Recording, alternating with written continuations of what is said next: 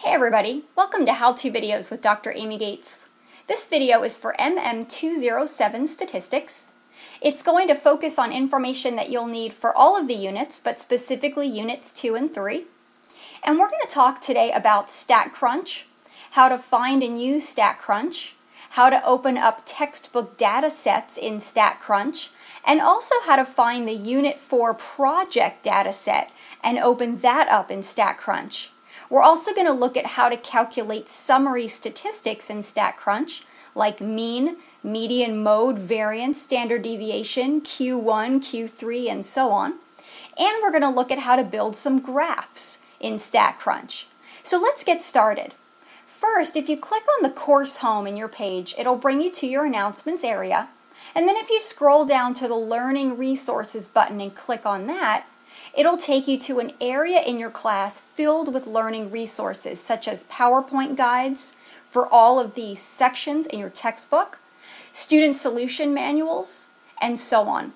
But we're going to focus on StatCrunch. So let's click on that, which takes us down to the StatCrunch area. From this location, when we open StatCrunch, it's going to give us automatic access to all the data files that are in your textbook. So let's do that and see what that does. When I click on StatCrunch, it'll open up StatCrunch in my computer. You'll notice that it takes a moment to open it up. And so we'll give it a second to do that.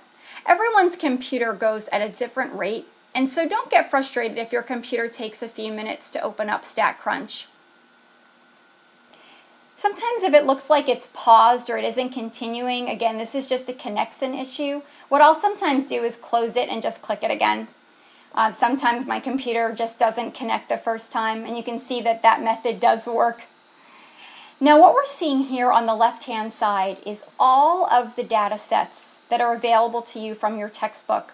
Notice that they're automatically here on the left-hand side when you open up StatCrunch. And if I scroll down, I can see every single one of them. When you do your discussion assignments, you can choose any one of these data sets to work with. All you have to do is click it, and it'll open up in this StatCrunch area. So I'm going to choose the male health exam results data set, and I'm going to click that. When I click it, it opens up that data inside of my StatCrunch area. Again, if it doesn't open up super fast or it takes a couple of minutes, don't get frustrated. It really just depends on your connection speed at that moment. Now, once I open up one of my data sets, one of the important things to notice is that each row of my data set represents an individual in that sample. Like this is male number 1391. This is his age, his height, his weight, his pulse, etc. This is male number 2129. This is his age, his height, his weight, and so on. Why do we use these numbers? Well, because we're not really allowed to use a person's name or social or anything like that because of privacy issues. So instead we have random numbers that represent each male in our sample data set here. So each row represents a male in our data set and all the information about that male. Now each column in our data set represents a variable. Like this is the age column. Each male has their own age. So this first male is 58, this second male is 22, this third male is 32, and so on. So age is one of our variables. Height and weight and waist and pulse and so on. Each of these represents a different variable in our data set that we're using to describe each one of our male persons. Now, as we look at each variable, it's important to note, is the variable discrete or continuous? Is it quantitative or qualitative? And is it nominal, ordinal, interval, or ratio? In this case, age happens to be a continuous variable because I can be any ages between 0 and whatever my maximum age is. This is a quantitative variable because it's a quantity. And it's actually a ratio variable because the 0 is meaningful. When I'm age 0, I have absolutely no age. Now, if I look at a different variable like pulse, pulse is actually a discrete variable rather than continuous because we cannot have a fraction of a heartbeat. So this is a whole value, and so it's called discrete. To learn more about these types of things, you want to check out the PowerPoint guide in Doc Sharing, some of the PowerPoint guides in the Learning Resources area, and also your textbook. But right now we're going to focus on calculating different statistics and graphics in StatCrunch. Let's say I want to calculate mean, median, mode, variance, and so on for some of my variables like age, height, and weight. Let's say I'm curious what the average age is, and maybe what the average cholesterol level is, and so on. To do these types of calculations, we choose Stat, and then Summary Stats.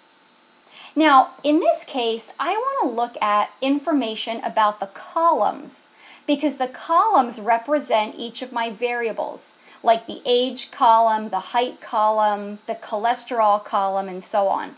So I'm going to choose columns. Now StatCrunch says, okay, cool, which variables do you want to look at? I can look at as many as I want.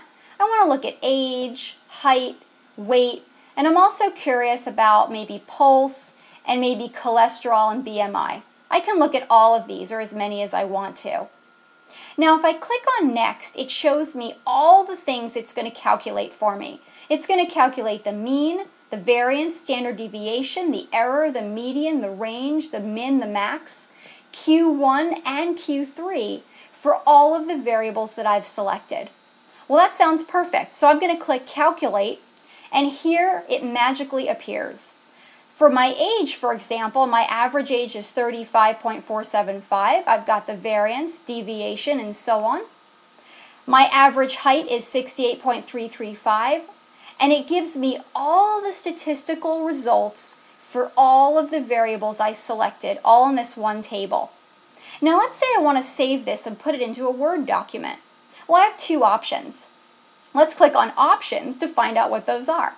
I can either copy it and paste it into a Word document, or I can save it directly to my computer.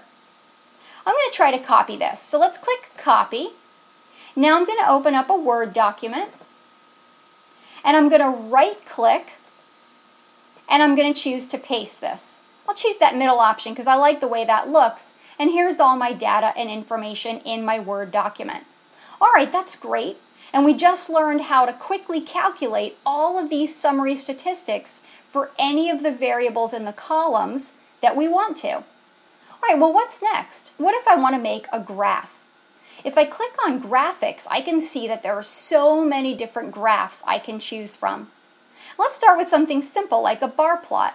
I want to use my data, and let's say I just want to look at a bar chart of the age of my male subjects. All right, let's create the graph. There it is, as simple as that. I have two people age 17, I have two people age 18, and so on. Again, I can copy and paste this graph right into Word, or I can save it to my computer. Let's try to copy again. Let's click Copy, and I'm actually going to click that twice because sometimes it doesn't copy for me the first time. And these are little tricks that you learn, never needing to get frustrated. If something doesn't work out the first time, just kind of try it again.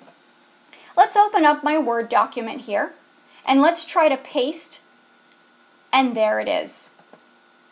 Now if I want to resize it, I click on it, and I can actually change the size as well. Very, very convenient. Alright, great. Now what if I want to make another different type of graph? I again click on Graphics, and I have so many choices, and I can choose whatever variables I want. Let's say I want to make a histogram of the different heights. I can create this graph, and there's my histogram.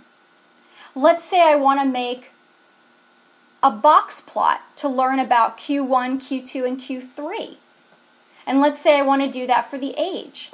Create the graph, and there it is. This shows me my minimum age, my Q1, my median or Q2, my Q3, and my maximum age.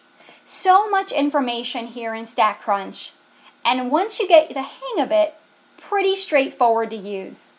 Alright, thanks for joining me, and tune in next time to learn more about different types of statistical analysis.